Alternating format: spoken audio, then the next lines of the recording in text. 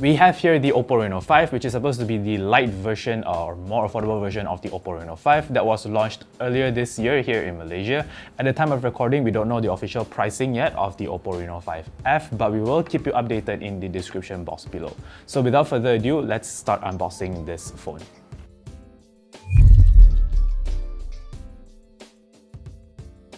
So the box design is exactly the same as the regular OPPO Reno5, which is not bad. I like the design, it's very clean and I like this particular color. I don't know what you call this color, but I like it. So our box is a little dented from the shipping, but that's fine. I'm sure the phone is well packaged and well sealed inside.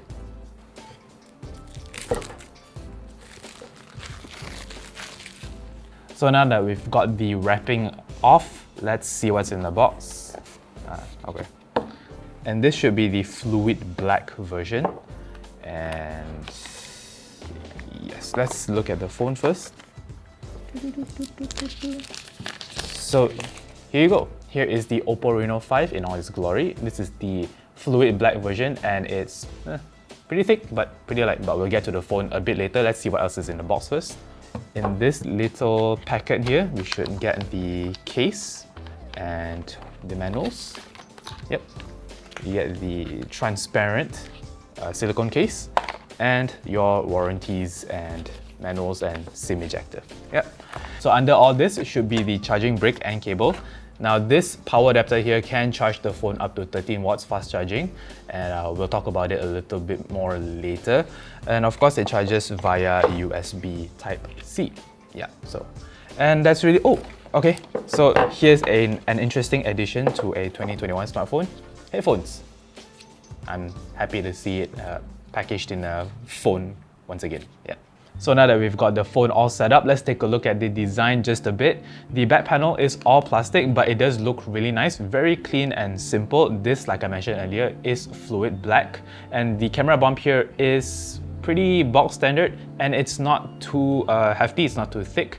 There is a slight raise from the back panel, but that's totally fine.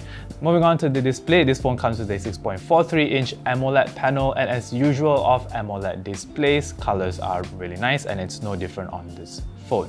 But what's unique about the OPPO Reno5 F is that despite packing a 60Hz refresh rate panel, it supports up to 135Hz of touch sampling rate in regular mode, but in game mode it supports up to 180Hz of touch sampling rate.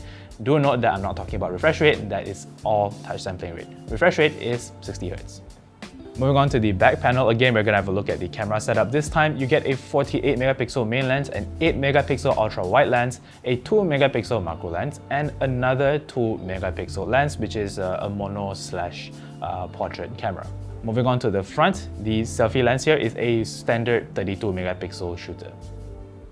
We're not really going to try out the cameras this time around, but stay tuned for our review of the OPPO Reno5 F to find out how the cameras perform. Moving on to the hardware, this phone comes with a MediaTek Helio P95 chipset, which is a decent mid-range chipset, along with 8GB of RAM and 128GB of internal storage. So with this phone, you should be able to play some of the more well-optimized games like Call of Duty Mobile, PUBG Mobile with no problems, but it probably wouldn't be able to handle games like Genshin Impact. But just to give you an idea of how the chipset performs and to show you a bit of the 180Hz touch sampling rate that OPPO claims you get with game mode on this phone, I'm just going to play a few rounds of Call of Duty Mobile.